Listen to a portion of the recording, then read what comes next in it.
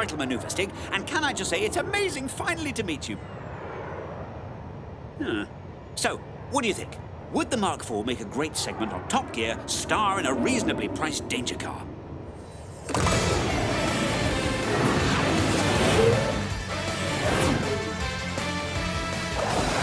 Eek. Okay, I see. Still thinking it over. Which other cars boast heated reclinable seats, his and her jam jar cup holders, and vision-optimizing technology as standard? Oh. Of course, the Squawk's new all-out end-of-days heat-seeking assault rocket torpedoes. But they're prototypes. Not ready yet. So definitely don't hit that great big round, flashing, tantalizingly hittable red button.